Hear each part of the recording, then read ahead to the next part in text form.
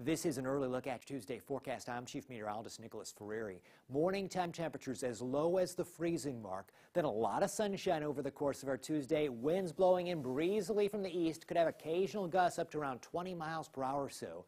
Lunchtime temperatures around 50. High temperatures in the mid-50s with upper 50s found to the south. Now we're dry into our Tuesday night. Wednesday, another dry day.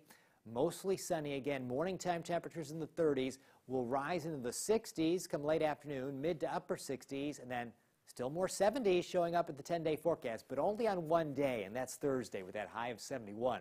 Colder from there, so Friday 60, and over the weekend the cold air really hits. Saturday 40, Sunday 37, morning time temperatures in the 20s, and the cold air sticking around into next week. Monday 40, Tuesday 44, Wednesday cloudy with rain 40, a week from Thursday 38. That's your latest forecast.